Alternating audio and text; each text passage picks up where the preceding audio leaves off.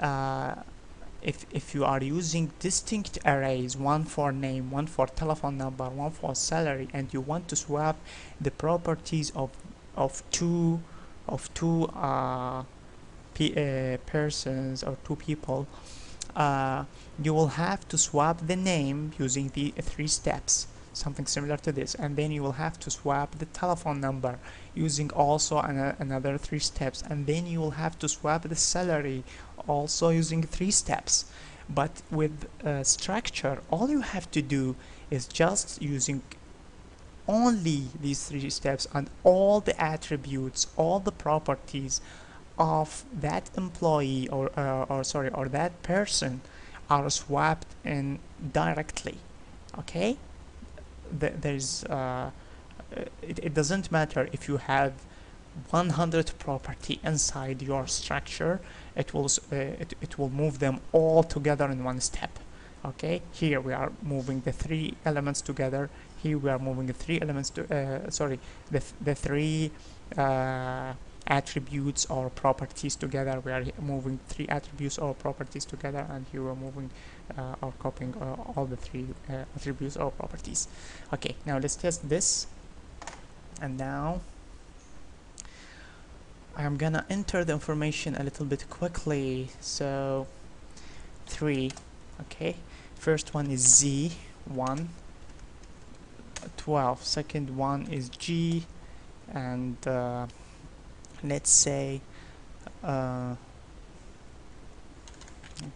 and the salary, and U, let's say. Okay, now it should be G U Z. Okay, so now I am hitting sort, and you can see G U Z, and all the values are stored correctly. Okay, now what if you want to add extra a property? Okay, like the license number for that person. Okay, what are we gonna do is add column here, and let's call it license number. Okay, add and close. Okay, I forgot to make it read only anyway, but you can do that later on. What we have to do is define another one, dimension license number, string. Okay, license number. Now when we read the information, we will add this one. Okay, info of I dot license number equal input box, enter license number. Okay, maybe my spelling for license is wrong, but forgive my bad English. Okay, now when displaying the information here, you just add that of I dot license number. Okay, now so far what we have done here, reading the information, we added extra entry, of course, and we added extra entry here.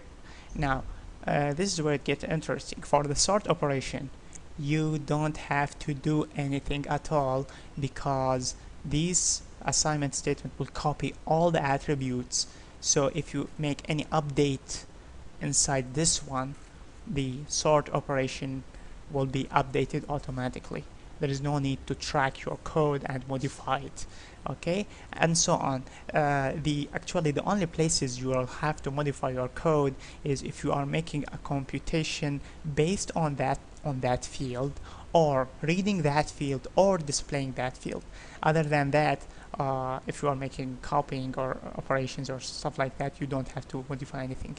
Okay, so now let's try this out again and see if it works.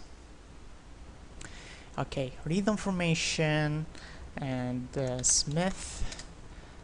Okay, I made a mistake. I had to enter the number of people, and I entered the name. Okay, sorry. Read information, 3 people, Smith, and 1 2 3. Okay, 30. The license number 999 00 and 11, whatever. now John, and telephone number, this telephone number, salary, okay, license number, whatever, okay, and let's say Mary, and her telephone number and salary. Wow, that's a good salary. And enter license number is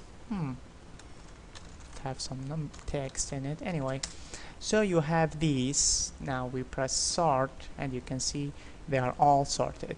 Okay, as simple as that. So as you can see, this is how you work with structure. Now one last thing. Here we defined one structure. You can define as many structures as you want. Okay, so for example you can create another structure to store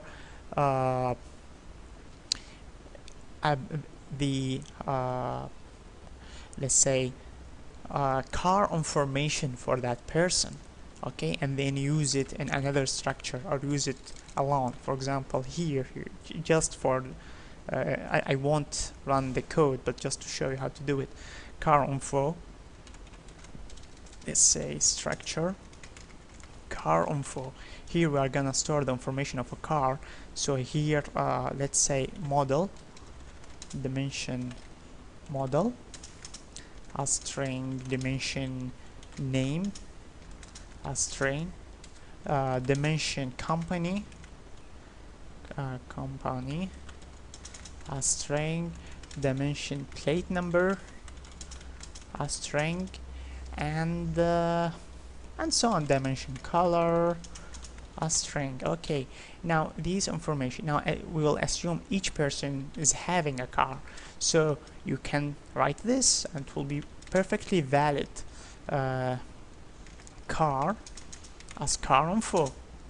Now what this means is that each person is having a car, and his car is having a model, a name, a company, a plate number, and a color.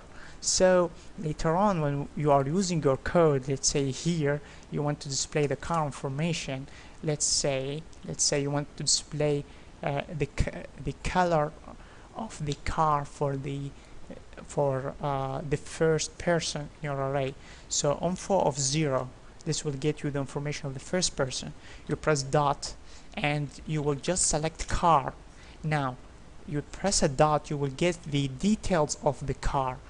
For example, you can get the color, you can get the model, the name, okay, and so on.